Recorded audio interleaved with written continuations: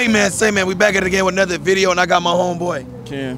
Where you from, Ken? Oak Cliff. Oak Cliff? Yes, okay, sir. yo, he from the hood, he from that way. I've been over there. It's dangerous over there. So look, I just got one question. We've been asking everybody, what's the purpose of life? Damn. He said, dang. I say purpose in life is to find something you're willing to die for. Willing to live like this. You know, every day is your last day. That's fine purpose. So YOLO.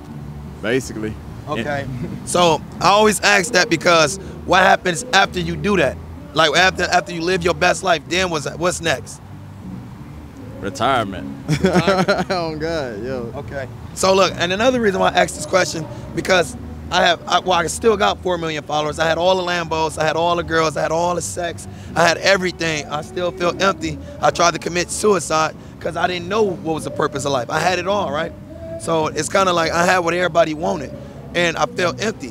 And then my time came to an end.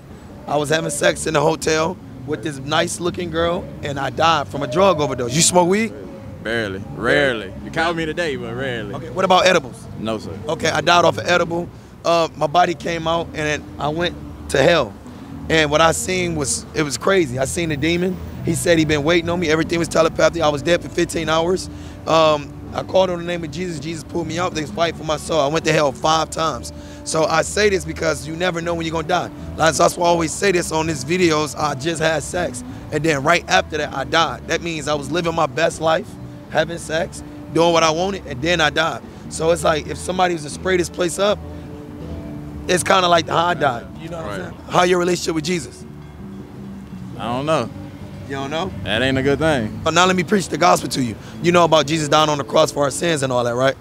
Okay, so he was a perfect man. Jesus is God, but God came down as a man because, you know, our blood was tainted with sin, and we needed a creator. We needed somebody that was perfect. He had the perfect blood, and he took upon every sin. So all the stuff we doing, I didn't cuss God out, I ain't gonna lie. But Jesus laid that all on the cross, and God hates sin. He can't stand sin, but Jesus is God, and he took on every sin on the cross so that way we can have everlasting life and we can call on his name to get out of this mess we in.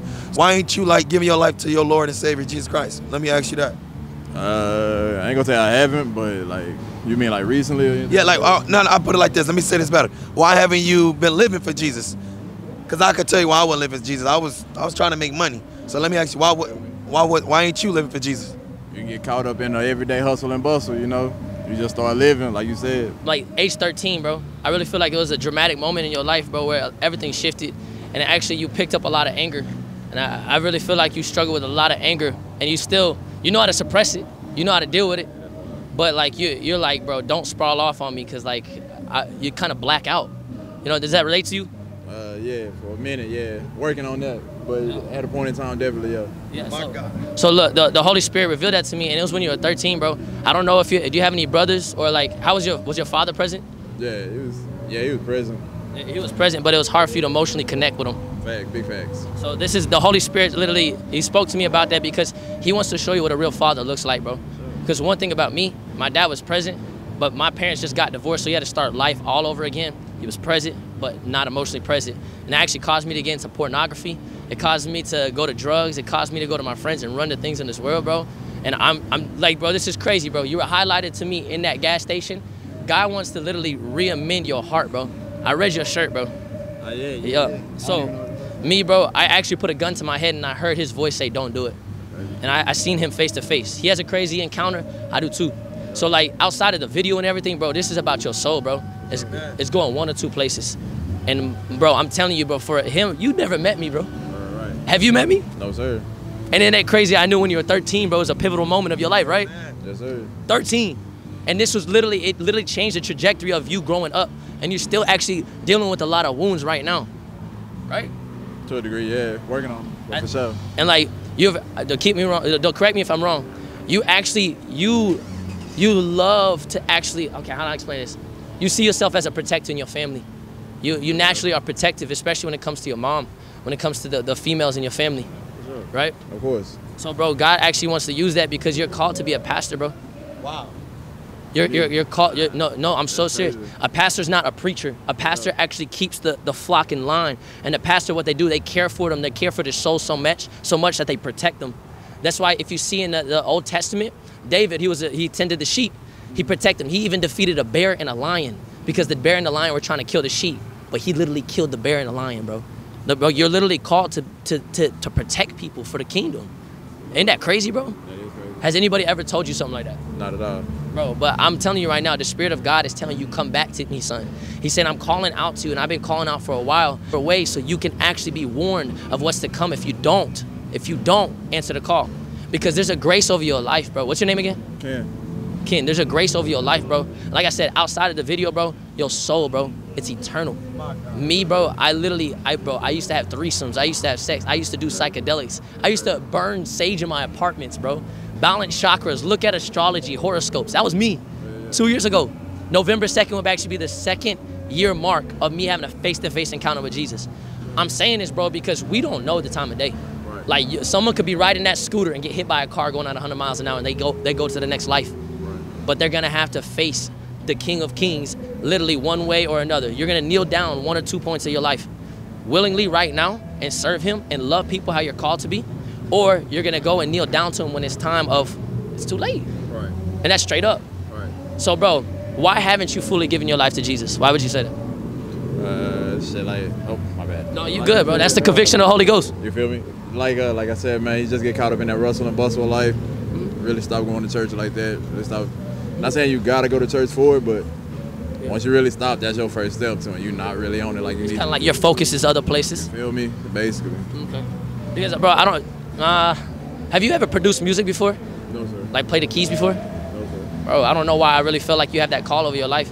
I feel like if you naturally pick up the keys, bro, you'll actually be natural at it, and God will supernaturally teach you because you're called to worship Him.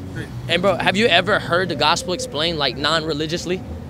Like, have you actually heard why it actually saves our souls? All right, bro, I break it down like this, bro. You already heard of Adam and Eve, right? Since the beginning, they came, they're supposed to be literally like fullness with God, like face to face, walking with God, how we were supposed to be created, literally. So, but they went there, God said, don't eat of this tree. The fruit wasn't bad. The tree wasn't bad, bro. What was bad is that they rebelled against His instructions and did it anyways, right? Excuse me. But so fast forward, in the Old Testament, they actually, because in your body, in my body, without blood in our body, would we be alive right now talking? No, not at all. No. So this is where it's crazy, bro. So this is a spiritual realm. The spiritual law is blood equals life and sin equals death. Okay. So I've lied, have you? Of course.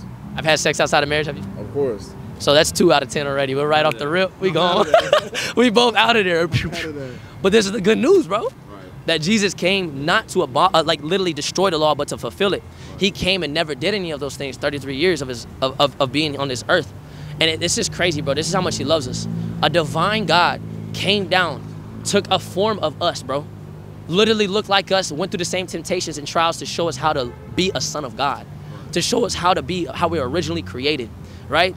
And He came, still was persecuted, bro. Do you know that He was whipped 39 times on His back and His spine was exposed for our healing? That's crazy, did not. Bro, and then there's nails in His wrist, bro, on that cross.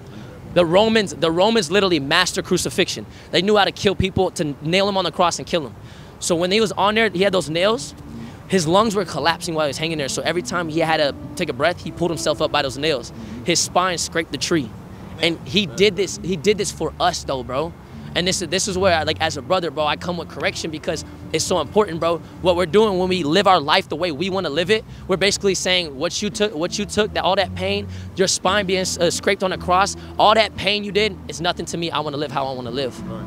That's selfish, bro. Right. Like, imagine your mom dying for you like that. Right. Right. That's crazy. Like think about that, bro. Right. Like, do you have any like close cousins or close brothers to you? Yeah, of course, yeah. Do you think they would die for you like that? Nah. Bro, but Jesus did. Right. And there's proof. Over 500 people literally saw Him after He rose from the grave, bro. He's real. So my question is to you, what are you waiting for, bro? Literally, bro, I thought Christianity was a box of rules. That's why I told my mom, shut up, keep your Jesus, let me tell you about astrology. And the next thing you know, I'm so serious, bro. But when I got filled with the Spirit of God, bro, the power of God, not religion, I got filled with His Spirit, a true relationship. I went to my mom weeping. He's real, He's real, He's real. I'm sorry, Mom, I'm sorry, He's real. Bro, He's so real. So like, I want you to know, bro, that today could be the last moment, bro. And dude, it's not a box of rules. You actually being restored to the person you're created to be. Because he asked you, what's the purpose to life? Do you want me to break it down to you what the purpose to life is? It's to seek the one that created your purpose. That's all it is, bro. It's not money, it's not girls, it's not even coming to Deep Ellen to get a drink, bro. It is literally being the person that God created you to be, because the heavens and earth will pass away, but we will return to the Father. But there's only one way, bro. Jesus said it, I am the way, the truth, the life. No one gets to the Father but by through me.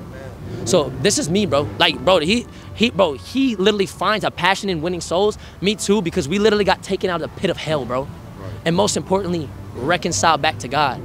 I knew about your life without even knowing you. That's got to blow your mind a little bit. It's because I didn't know a thing, but the one that knows everything told me. So he's calling out to you, bro. For real. In the middle of Deep Ellen, bro. And I want to invite you, bro. I'm not going to force you. Don't worry about things going wrong, bro. Your soul is on the line, bro. I want to invite you into a relationship with Jesus and really saying, God, whatever that looks like, whatever you created me to be, I want to be that. Do you want to do that right now? So let's do it. Let's do it. All right, so look, repeat after me, brother.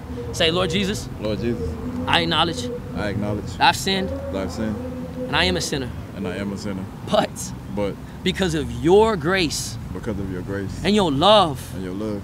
And your unconditional. And your unconditional. Mercy. Mercy. You pulled me out of the pit of hell. You pulled me out the pit of hell. You died for my sins. You died for my sins. To completely wash me clean. To completely wash me clean. So I invite you into my heart, Lord Jesus. So I invite you to my heart, Lord Jesus. I ask that you fill me with your spirit. I ask that you fill me with your spirit. Restore to me. Restore to me. The destiny you created me to walk in. The destiny you created me to walk in. And call me your son. And call me your son. In Jesus' name. In Jesus' name. Amen. Rejoicing in heaven. Bro, the Bible says that when one soul is saved, all of heaven rejoices. Do you know also the Bible says that the angels in heaven are you can't number them. All of heaven is rejoicing because you made a decision, bro. Not based off of forced religion, but because of an encounter with Jesus Christ. Bro, that's what it takes. But now you have to seek him, bro. I would be a liar if I told you everything's gonna be all right. Bro, the world's still falling. But you now have the antidote. It's Jesus, bro. I want to pray for you, bro, that he will fill you, that he will encounter you, that the truth will live in your heart, and you will be a walking beacon of hope for the people around you in darkness. Do you come in agreement with that? Let's do it. Lord, Heavenly Father, in the name of Jesus, I pray for my brother Ken. Holy Spirit, right now, I pray that you fill him, Lord. Fill him. Fill him with your Holy Spirit. I come against pride. I come against rebellion. I come against witchcraft. I break every generational curse off of him right now in Jesus' name. Holy Spirit, fill him right now. Fill his mind, fill his soul, fill his heart. Is there anybody you need to forgive? They know who they are. I know, but the Bible says you cannot be forgiven if you don't forgive. Oh, well, of course. Definitely. So look, I want you to forgive him right now. Definitely. We can cut it out on the camera, bro. No, you don't have to say it, but you're going to say their names so you can really do it. No, I'm not saying on that. That's Why not? me. All right, but can you forgive him though? Oh, of course. Like truly, for real, bro. Yeah, definitely. All right, so just say it. Say, Lord Jesus. Lord Jesus. I forgive. I forgive. And I'll say whoever you are, but say it in your heart. I got you. You saying it? Yeah. I've even told them I was working on it. So that's why I'm like, oh, they already know who they are. So, bro, forgiveness and healing are two different things. I rock with it. Forgiving is a choice right now, but it's the first step to healing. Sure. So you don't have to work on forgiveness. You have to choose to forgive. You have to work on healing. I can dig that. It makes sense? Yeah, that's all. That help you? That free you a little bit? Yeah. All right, now I'm going to pray for you, all right? Good. Lord, Heavenly Father, in the name of Jesus, Holy Spirit, I ask that you encounter him. Fill his heart, Lord. Fill his heart. Show him the love of the Father. Oh, there it is. Thank you, Holy Spirit. Give him peace. Give him peace. I come against all fear and anxiety.